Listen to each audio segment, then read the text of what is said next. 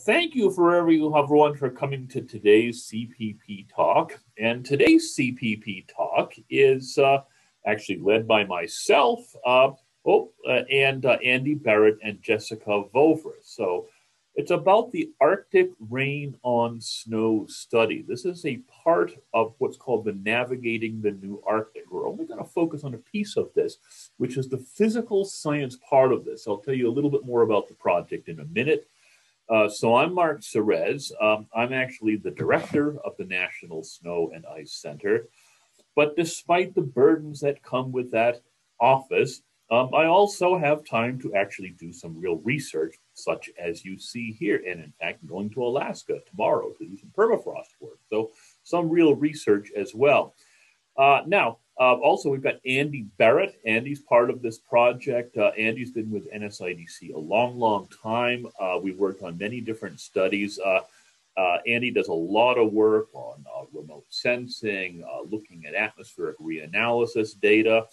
And Jessica Voveris, she's a grad student here. She got her degree from Oklahoma and was an operational meteorologist for NOAA, which fits in perfectly well with this season. But now she's back here at the University of Colorado working with me on this project.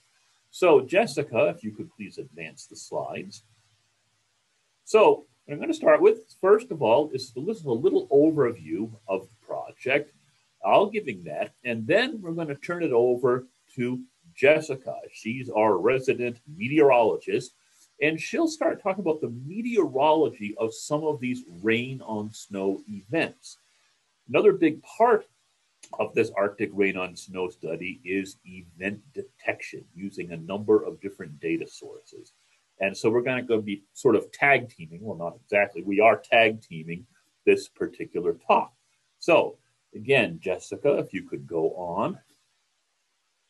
Well, what are we talking about? Rain on snow events. What they really are, there's a problem of growing concern in the north. This little schematic kind of illustrates what's going on. So we think about the Arctic, and it's got snow for most of the year, right, during the cold season. Well, what happens sometimes is you get a warm incursion of air, of warm, moist air, and so you get a rain event on top of the snow. Now, that itself can cause things like slush avalanches, many different things, increased risk of flooding. And I'm trying to show that on the top panel. But then what quite often happens is that rainfall is followed by a rapid drop in temperatures. It gets cold.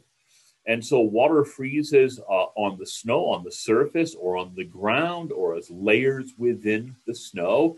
It releases latent heat as it freezes, of course. That can warm the snow, even the underlying permafrost at that time. But then it remains cold. Now, one of the issues here is that when we get these ice layers forming at the surface or on the ground or in the snow, it can block animals from foraging. So one of the big challenges or issues of these rain on snow events is that they've been associated with like massive die-offs of reindeer, which are basically just domesticated caribou, musk, oxen, and other animals. This can also interfere with things like seal denning or polar bear denning on land. So if we could go on again, Jessica, here's just an example. This is actually showing two different ice layers that were formed from two different rain on snow events. This was in the Yamal Peninsula.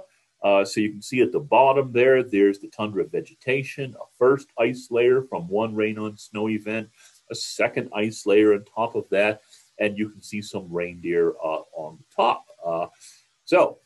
That's kind of, just an example of what this sort of thing looks like. But of course, you can have icy layers on the top. What happened with that second ice layer, for example, it formed from a rain on snow event, and then more snow fell on the top. Same thing with that first ice layer. So we could again go on, Jessica. And I mentioned one of the outcomes of this is that these rain on snow events have been associated with big die-offs of reindeer, of course, which are domesticated caribou themselves.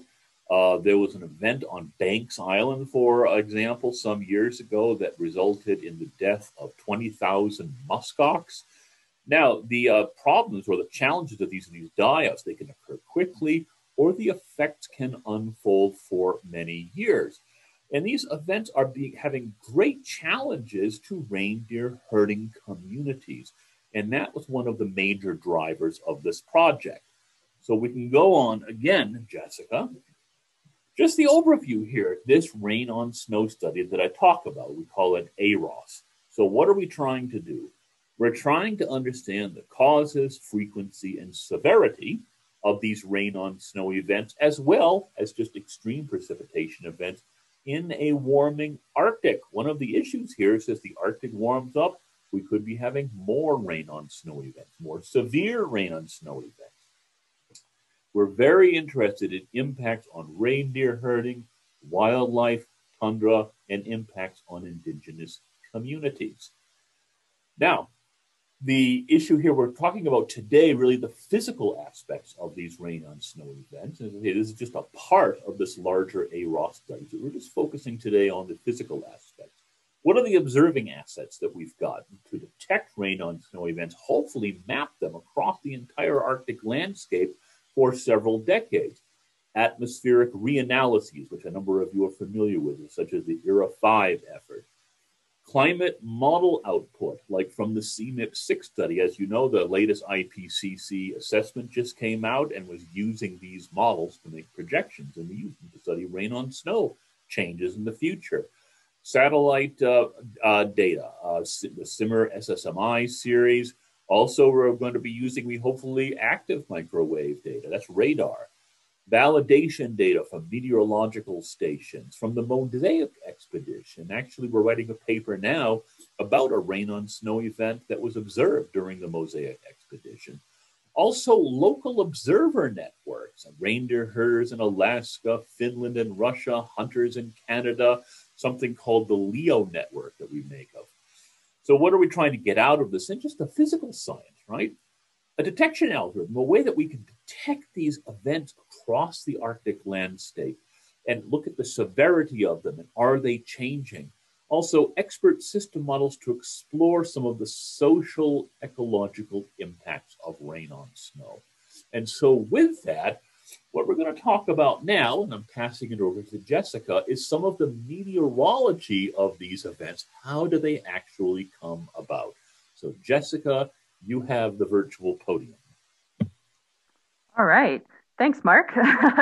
As Mark mentioned, I'm Jessica Voveris. I'm a graduate student here at CU in the geography department. You may have seen my picture pop up on a Zoom meeting here or there. So I'm still trying to get my bearings and getting to know people. So it's actually the second week I've been back in the building. So this is great. So as Mark mentioned, I'm going to talk a little bit about some of the meteorology that's involved with a lot of these events and driving some of these events. So looking at past meteorological studies, we have this one from Rennert et al. 2009, who kind of went into the synoptic climatology of two specific ROSS events, the Banks Island, Canada event that Mark mentioned, and then also a ROSS event in Svalbard in 1995. And Svalbard is actually a location that probably sees quite a few ROSS events, as I'll go into another one a little bit later. But what these studies kind of noticed was they raised the importance of these strong anticyclones, these ridges of high pressure. And you can kind of see in the image here on the left, the example side, the right-hand side, we've got a pretty strong ridge of high pressure there across Western Canada. So that's the one for the Banks Island event in October 2003. And then also a little bit of a ridge across the North Atlantic there that's influencing that Svalbard event. So what you get with these ridges of high pressure is you get very strong warm southerly flow. We call it warm air advection in the meteorology realm, or you can have onshore flow for more maritime areas. So that's basically warm and also very moist air that comes into these locations. And so subsequently, this type of air mass leads to anomalously high temperatures in the area and then also high moisture transport in some of these cases. The other issue is they're occurring at weird times of the year, basically. So fall to early spring, we're typically seeing a lot of the precipitation in the Arctic transition to solid form because we're losing daylight, we're losing solar radiation. So we should be seeing temperatures remaining below freezing through much of this time period. But these events are causing enough of a warm air incursion to melt this precipitation before it reaches the surface. So a lot of these studies acknowledge that there's more research that needs to be done, both at the synoptic level, so large scale planetary wave level, but then also more localized effects that should be taken into account. So the Banks Island, Canada event, for example, the two key elements that we've got here, again, are the increased moisture that we see coming into some of these regions, and then the anomalously high temperatures that we're seeing with some of these events. So the top panel here is precipitable water, and that is, if you were to take a column of the entire atmosphere and have all of that liquid precipitated out, that's how much liquid you would generate. So normal for this time of year for Banks Island would be around 6 millimeters, but you can see in the panel at the top, we've got periods of the time that it reaches up to about 15, even 20 millimeters of water, of precipitable water. So a lot of moisture with this. And then also the anomalously high temperatures, which the bottom panel kind of shows in the range of about 10 to 15 above normal for this time of year. So in addition to kind of exploring the meteorological variables with these events, I'm also trying to look at if there's links to blocking patterns and then also atmospheric river development with that. So when we talk about blocking patterns in meteorology, we're seeing a disruption in the jet stream. And so you're not seeing the normal progression of west to east moving waves or storm systems, basically. There's some sort of disturbance that's kind of blocking that normal flow. And two sort of normal types we kind of see in the operational meteorology realm is the omega block, which is the top left image here. And it's basically exactly like it sounds. It's a capital Greek omega. You can kind of see how my cursor outlines the ridge being the high point. And then we've got usually two cutoff lows that are kind of squeezing that ridge between there. And then the second type of blocking pattern, which is the one on the right, which is called a Rex block or a dipole block, where we have a pretty strong high over a low. Can sometimes be, actually, it's usually probably a cutoff low in that case too. And then obviously you see warmer, drier conditions where the ridges are positioned, and then a little more maybe unsettled weather where the lows are. And a lot of studies in recent years have kind of made this connection between these blocking patterns and then also atmospheric river development. So when you have this ridge that kind of stays over a region for a long period of time, you get a nice gradient buildup between it and the low, generally the low to the west. So if we were looking at the omega block here, it would kind of be this gradient right here through the Pacific Northwest states that we would look at for atmospheric river development. So part of my research consists of using atmospheric reanalysis data. So this was for a AROSS event in Western Greenland in April 2016. There's actually a great paper that talks about the slush avalanche aspect that came with this, but I wanted to go a little bit more into the meteorology side of things. So this is looking at 250 millibar geopotential height. So this is the jet stream level, very high up in the atmosphere. And when we talk about geopotential height, it's the height in meters that that pressure level falls at. So this is a great level where we can see troughs and ridges that are kind of influencing different weather patterns across the globe. So in this case, we've got a very strong ridge across southern Greenland. We've got a pretty broad trough across northern Canada, so those lower heights there, and then a little bit of a cutoff low across Western Europe. So what we've got just by looking at this is pretty much an omega block in this case. And then moving a little bit lower in the atmosphere, so the 500 millibar geopotential height, still upper levels, but just a little bit below the 500 or the 250 millibar.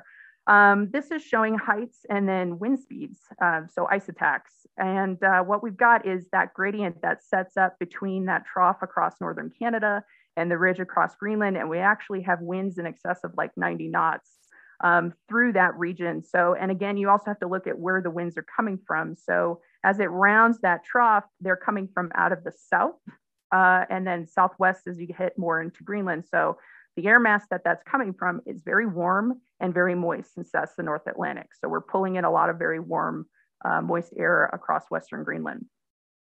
So looking a little bit lower, 850 millibars, we've got temperatures and then also relative humidity overlaid on this graph as well. So the cool thing you kind of get with this is we can see a huge fetch of moisture even off the chart of where the source is with that. So we know it's very moist since it's coming out of the North Atlantic there. And then we've also got the isotherms, which are in red. Those are the temperature bars. And I only had them plot greater than 0 degrees Celsius so we could really see where the warm air was coming in right there across Western Greenland. So very interesting stuff happening with this case. And then in addition, as Mark mentioned, we can use surface observations to kind of get an idea of what's going on in the really lower levels, so that the surface. So this was kind of a code I put together to show the Godthab station observations kind of during that event. April 11th was the day we had the most precipitation at this location, and then we kind of see the precipitation persist throughout this period. But what's interesting is on the 11th, we see the temperature shoot up actually past 60 degrees. So very strong warm air advection going on with this. And then we also have liquid precip during that time. So that's the weather code observations on the bottom chart here. We start to see temperature kind of drop off in about a day, and then we see the transition to more solid and mixed precip type, mixed being either freezing rain or rain on snow or rain and snow type of conditions here. And then a little bit of a blip higher in temperature, but then we really see those temperatures drop off, like Mark was mentioning, really quickly after the event. So in addition to precip transitioning back to mixed and solid, it's giving the liquid that fell in the past few days a chance to really freeze over. So in addition to surface observations, I'm also using upper air data with some of my research. It's a favorite tool for forecasters, so it really makes me happy that I can dive right back into stuff like this. So basically the way these work is, if you've seen weather balloons, this is kind of the data that we get from this. It's temperature and dew point, and then wind direction and speed plotted with height. So it's also recording pressure. Pressure is on the left, and it's actually plotted logarithmically, which is why we get these temperature lines that are skewed. So another name for this chart is a skew T graph. But the nice thing about these is we can really see what's going on through the entire atmosphere, both for temperature behavior and then also for winds.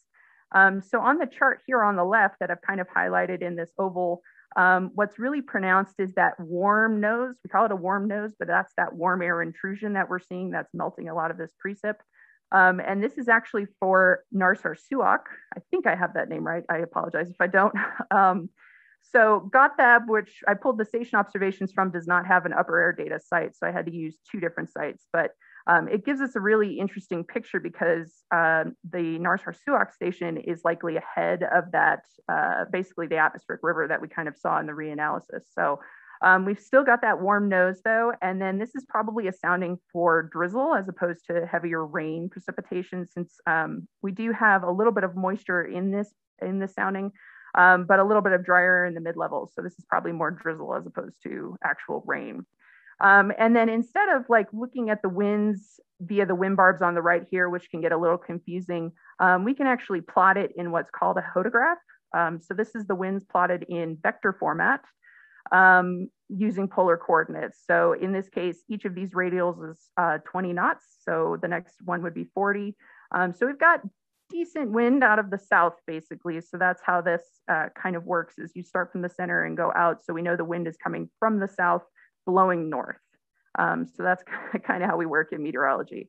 And then the other aspect we can see is we do have veering with height. So the winds kind of turn clockwise with height. I know it's kind of hard to see in that one, but that is indicative of warm air advection going on. So as I mentioned, we can also pull that Asiat sounding, which is to the north of Godthab, and that's actually right in line with those higher wind speeds that we saw on the 500 millibar chart. And we can really see that too in the wind profile, much stronger winds. This is actually probably about 100 knots in the upper levels that we're seeing. And then also we've got the same veering with height. So winds are turning clockwise with height. So we know that's very strong warm air advection. And we also know most of the winds are out of the southwest in that case. So very warm, very moist flow coming into this station. And then again, similar to the last sounding we saw, we've got that very pronounced warm nose right at the surface in the lower levels. So that's enough to melt the precipitation down to a liquid form, since I've highlighted the freezing line there in blue. And then most of the rest of the column is saturated. So this is probably heavier precipitation we're seeing at that location. So this one is 5 days after the event, and this is Narsarsuaq. So again, that's the southern tip of Greenland. What's the big thing that you can kind of see is the change in the wind behavior. Different air mass that's kind of pushing in. So it's likely probably the trough that's pushing the ridge out, the trough that was over northern Canada, kind of making its way in. So we have winds more out of the northeast in the lower levels and then more west southwesterly aloft. So what we see is colder, drier air kind of moving in on this station. And we see that in the SKU-T on the left, where everything is pretty much below freezing through the entire profile here. And then also drier air, you can see the air temperature not matching the dew point anymore. Another interesting aspect is the tropopause kind of coming down a little bit. So when I say that, that's this area right here with my cursor where we see the winds or the temperatures increasing with height. So that's actually come down quite a bit from the last few days. And actually moving on to the Ossiot sounding data, you can see it's even much, much lower. So this is actually probably pretty close to the center of the trough, because what we see is the wind speeds actually back off a lot. On the photograph here, each of the radials is actually only 10 knots this time. So we really don't see wind speeds greater than 30 knots throughout the entire profile. So winds have relaxed quite a bit. It's also a different air mass that's coming in. You can see much colder temperatures. And then also the moisture comes down quite a bit with this sounding too. And again, this is 5 days after the event. So that's probably driving those cooler temperatures that are coming in and allowing that liquid precip to freeze over top. So as I mentioned, Svalbard kind of sees a little more ROSS events. And then this one from 2012 was pretty impactful. Both Annie and Mark wrote a couple of papers on this, I believe. We actually had the highest recorded precipitation event at Ny Ellesund, which was about 98 millimeters on the 30th of January. So it's a pretty significant event. And you can see, similar to the Banks Island panel I showed earlier, we've got the two key elements here, which is the increase in moisture on the top panel, the higher precipitable water amounts, and then actually much, much higher, anomalously higher temperatures on the bottom. So similarly, I pulled observation data from Svalbard, and we're kind of seeing the same things that we saw with the Greenland event. So on the 29th of January, where my cursor's at, we have that increased warm air advection pushing the temperature up to about 40 degrees. We also see the liquid precip observations that we're getting during that time period through the 31st. And then we kind of see this temperature bouncing back and forth. So we're getting solid to mixed precipitation type through that period of about 2 days. And then after about February 2nd, we see those temperatures really fall, and most of the precipitation is solid at this point. And then on the sounding side, similar kind of characteristics we're seeing with this event as well. I highlighted a couple of places on the SKU-T to really show the big things that we're kind of looking out for. So the blue circle, again, we've got that nice warm nose, not as pronounced as the Greenland event, but still just enough to melt the precip down to liquid. The saturated atmospheric profile, so that's air temperature matching the dew point all the way up to about 600 millibars, so pretty moist. And then the wind behavior as well. We've got onshore flow that's southwesterly as those vectors are kind of pointing. So again, very warm, very moist air coming out of the North Atlantic for Svalbard. And then, of course, 4 days after the event, different behavior with the winds. We see more northeasterly flow in this sounding in the low and the mid levels. So colder, drier air coming in, and we kind of see that react in the SKU-T with much, much colder temperatures coming in, and then also very dry air mass also with that.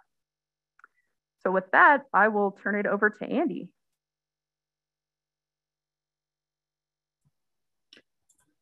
Thank you, Jessica. So it's now up to me to talk about event detection, and this is a key component of the project. It's also a work in progress. So I'm going to be talking more about the data that we're going to be using for the event detection, and then give you a roadmap for our detection algorithm. So next slide, please, Jessica. Okay, so Jessica gave a really nice introduction to some of the data sets that are available, the surface observations in the upper air, as well as the reanalysis data. And that is the surface meteorological observations that really kind of form the input to any detection algorithm here, because those are the stations that are giving us information about precipitation type. The plot I'm showing here is really summarizes a lot of the work that Jessica has been doing over the past few months, which is pulling meteorological station data and upper air data all over the Arctic. And we're focusing at the moment on automated weather stations, the AROSS system within the US, and that acronym is generally used to describe some of the other automated stations throughout the rest of the Arctic. And these stations not only give us information about temperature and precipitation amount, dew point, but they also contain present weather codes, and you saw some of those plotted on some of the plots that Jessica just showed.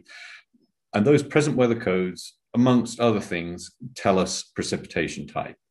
And it might say whether the precipitation is rain, whether it's freezing rain, snow, ice pellets. So it gives us an idea of the type of precipitation that is falling at a point. And sometimes that is based on automated instruments, and other times that's information that has been entered by human observers, where there are human observers at the stations. The challenge here is that these weather stations only see the weather above the station. They're not telling us anything about the weather over a larger area. And as you can see from the map, there's a very uneven distribution of stations. It's pretty sparse. There's greater density over Alaska and also over Scandinavia, but we have very little information over Russia and even over Canada, and certainly not Greenland. And many of the stations are also coastal.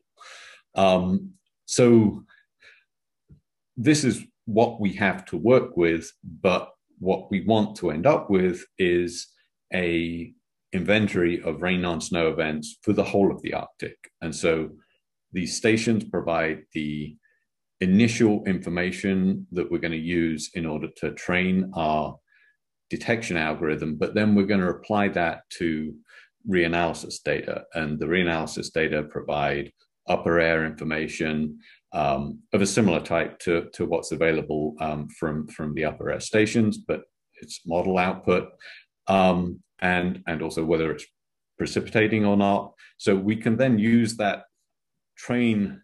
our idea is to train a machine learning model that will allow us to detect rain or winter rain, liquid precipitation within the reanalysis data. Next slide, please. So this is just an example of days with what I'm calling here winter rain, but it's essentially liquid precipitation that falls between September and April for 5 stations within the Canadian network, showing Iqaluit, Clyde River, Hall Beach, Resolute, and Baker Lake. And what I've done here is to look at days that record either rain, freezing rain, or rain showers. Those are the weather codes that they give. And you can see that we have some winter rain falling in all years. Some stations are certainly having more of these occurrences. We're looking at September to April, so it's kind of moving into what you might consider the shoulder months. If you start looking at a smaller period, then obviously the number of winter rain events drops off. The months which see the most of these events is actually October and April, with more occurring in October. So it gives you some idea of the number of events we have to work with for training any algorithm that we're going to use. Okay, next slide, please, Jessica. An additional piece of information we have, and Mark mentioned this, is local observer networks. And this might be reindeer herding associations, hunters, and also we're working with the LEO network from the Alaska Native Tribal Health Consortium, who collect a lot of local observations of not just rain on snow events, but a lot of other environmental phenomena throughout the Arctic and at lower latitudes as well, and then archive those. So they're observations by local observers, but also stories that occur in local media. And they have web crawlers that go out and find stories that feature keywords associated with environmental events in the Arctic. And what we've done within the Rain on Snow project is to produce a map of just rain on snow events, which we pull from the LEO network servers.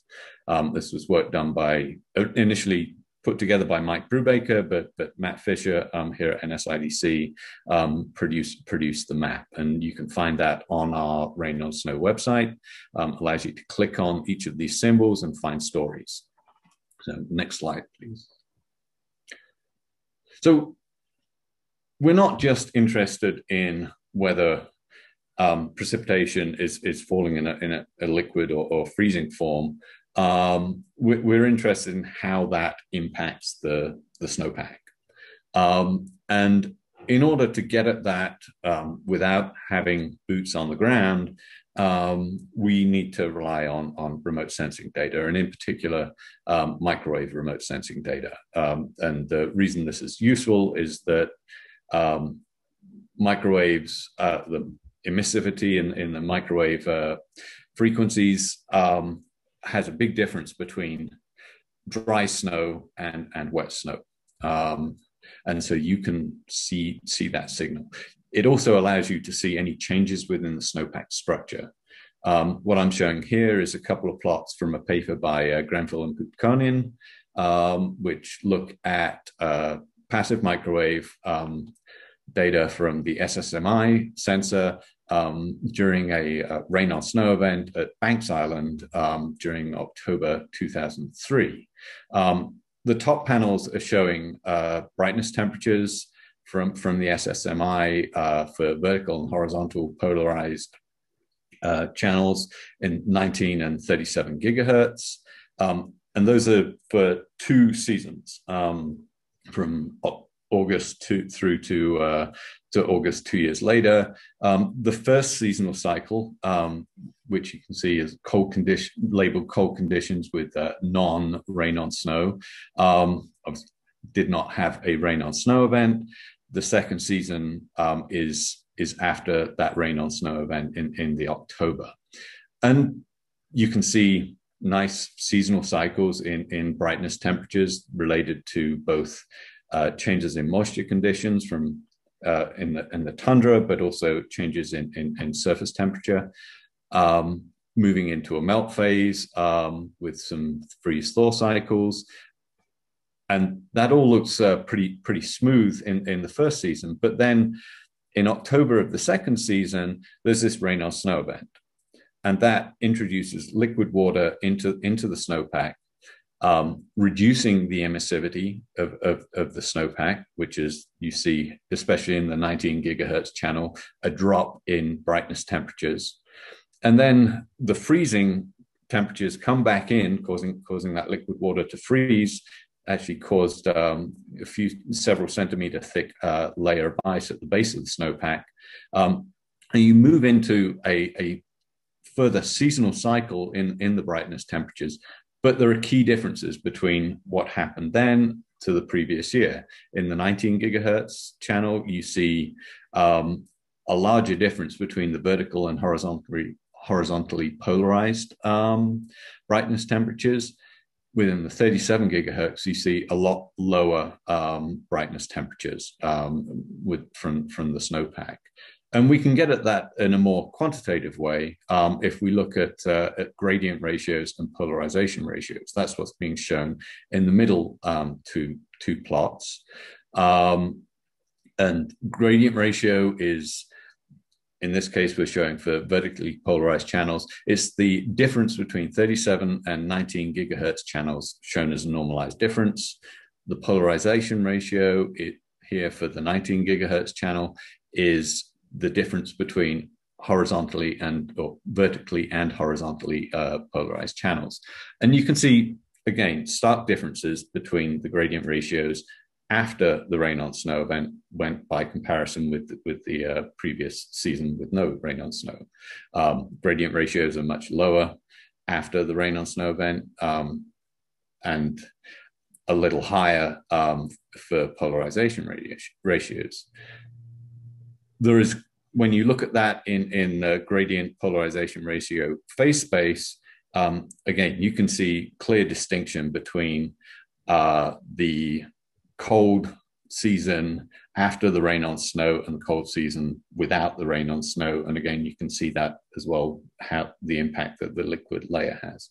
So we can use this, and other people have developed detection algorithms to allow us to detect rain on snow events or changes in the snowpack due to liquid water. And they've done this quite successfully with passive microwave, and it can also be done with active microwave. So next slide, please. And here's an example from Annette Bosch showing a mapping of event frequency using active microwave Ku-band quickscat data. And you can see the distribution of event frequency. And you can see Iceland has quite a lot of events. Again, Western Europe also has quite a few events. Our challenge here is that we're trying to combine both the information about precipitation type with the impacts that it has on the snowpack. So next slide.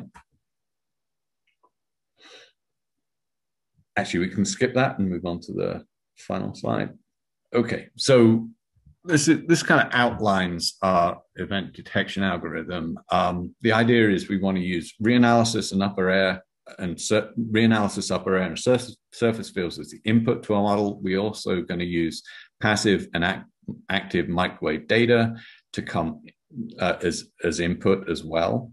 And then the surface meteorological observations help us identify the rain on snow events. We can build up a database of observed rain on snow events and then feed that into some machine learning algorithm. At the moment, we're working with random forest classifiers. These are essentially an ensemble learning approach to decision trees. And the reason you want to use an ensemble of decision trees is to avoid over training your data set or your model. So rather than just saying, oh, we've got one decision tree that performs really well, we're going to produce an ensemble of decision trees and then use the information from those that ensemble to come up with detection. This has been done for mid-latitude precipitation classification by a team led by Amy McGovern at Oklahoma. And this is comparing precipitation classification from the RAP model, which is a numerical weather prediction model, which has a heuristic classifier, and they're comparing this against a random forest classifier applied to data from the RAP model. And you can see there is a significant improvement in the skill of the random forest classifier over the heuristic classifier that's part of the model. And the largest gains in model performance comes with looking at freezing rain and ice pellets, but there is this overall performance. So that's where we're hoping to go. Obviously, how things apply to an Arctic situation may be different from a mid-latitude precipitation or situation. So we need to maybe use different variables and certainly a different model in order to do this. But we hope that we'll have as much success with using this approach in the Arctic as they do at mid-latitudes. So with that, I'll finish and say any questions.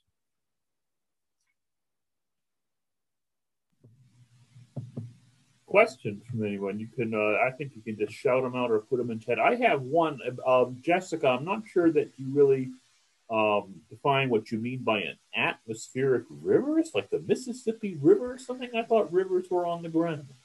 Okay. Yep. Good. Yes, I did miss that. So let me go back to the Greenland example. When we talk about an atmospheric river, some folks might be familiar with like the Pineapple Express term for California, because California usually sees a lot of atmospheric river activity, basically.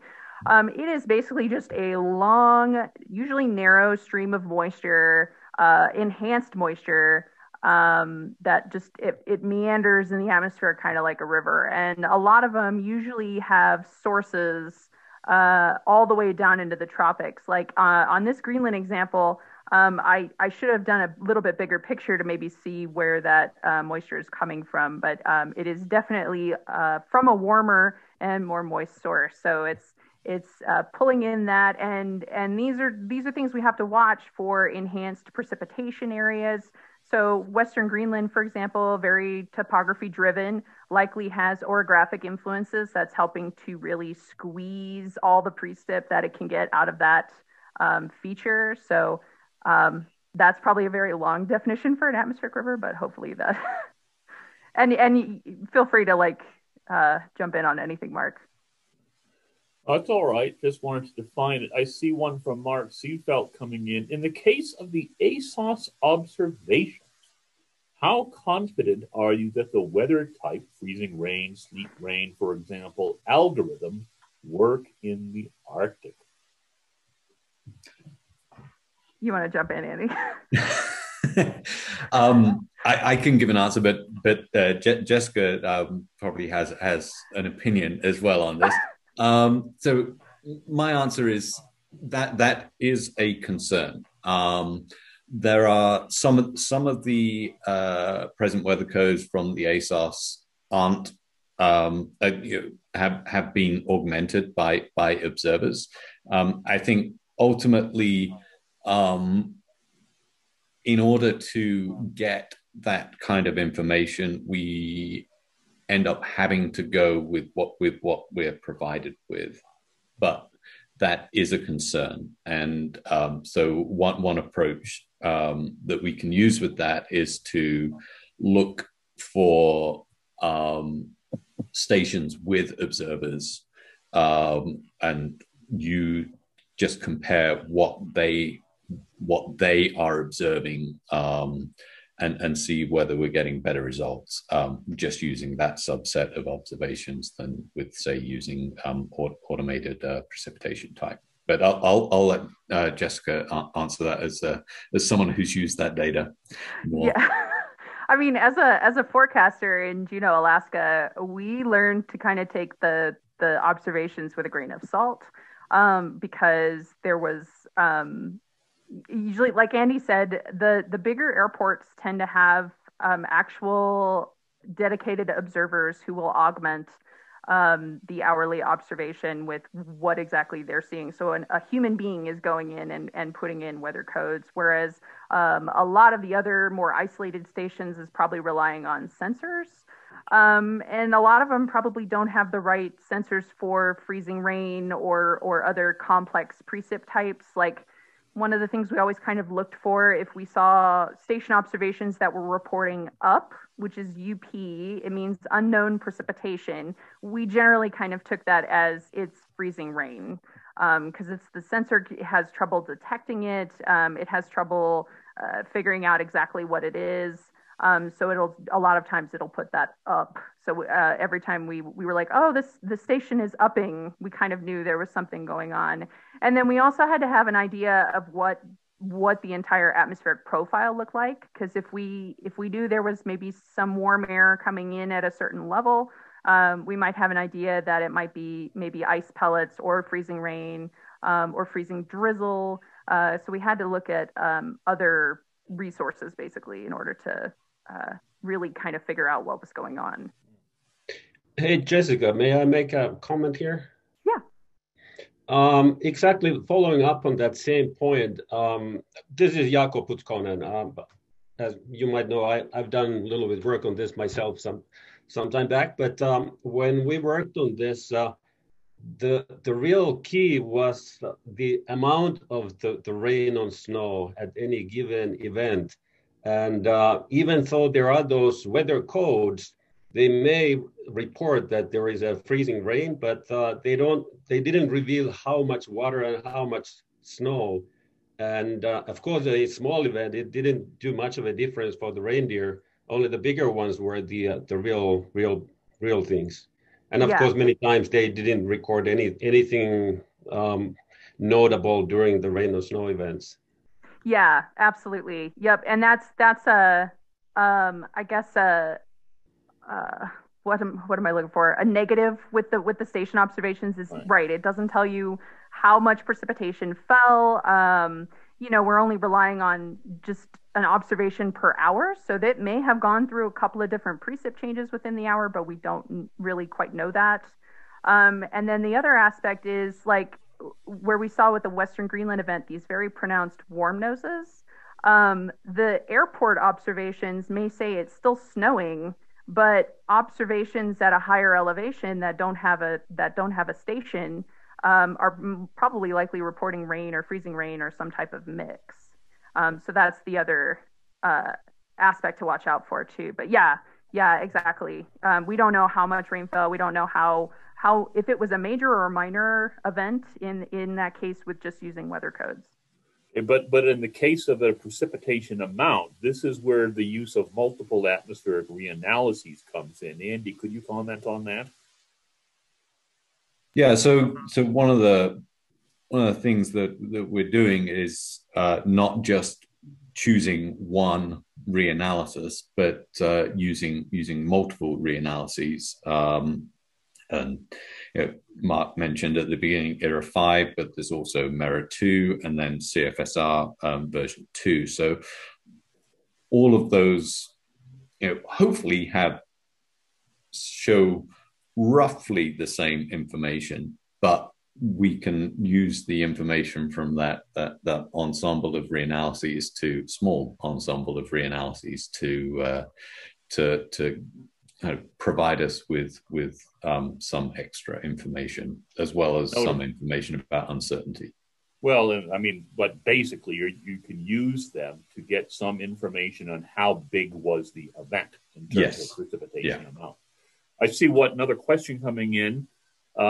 This is from Ron Weaver, I believe. What time?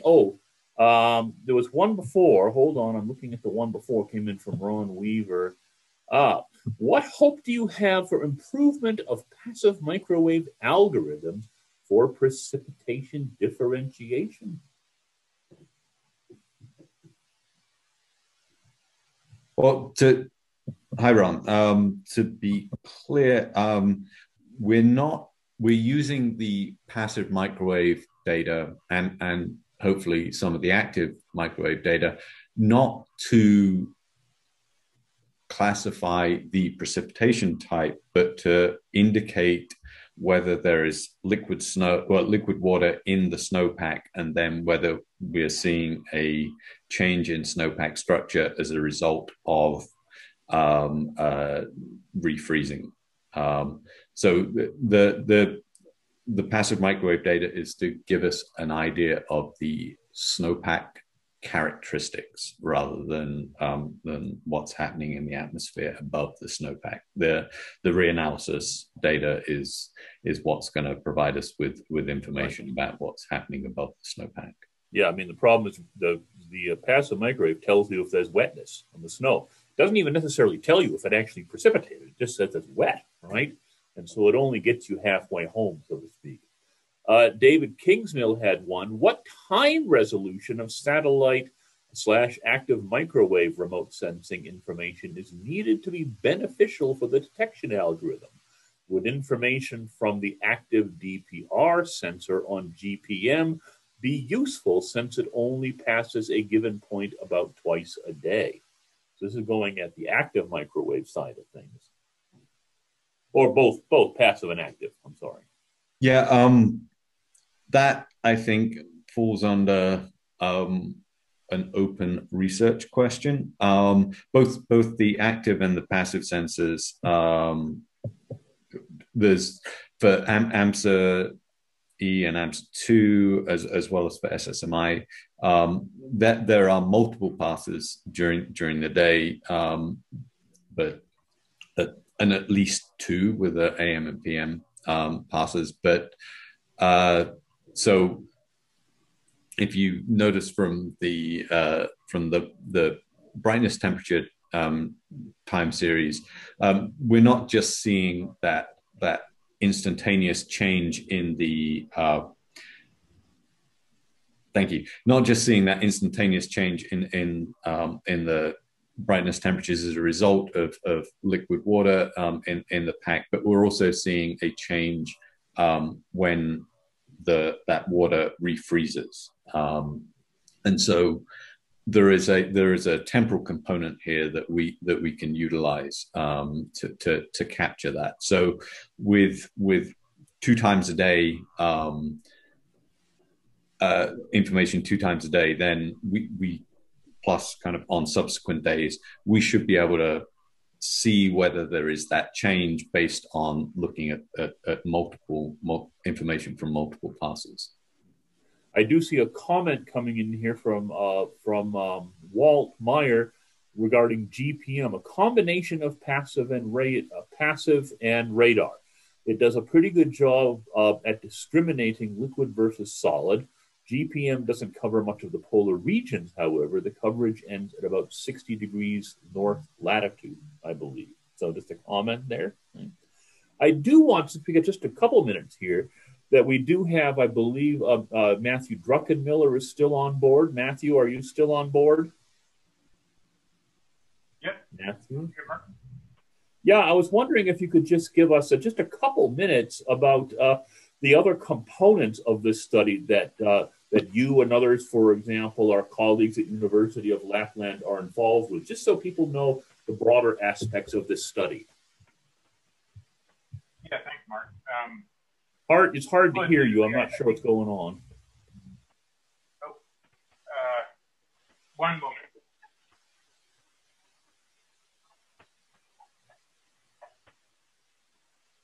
Any better, Mark? Oh, much better. Okay, sorry about that.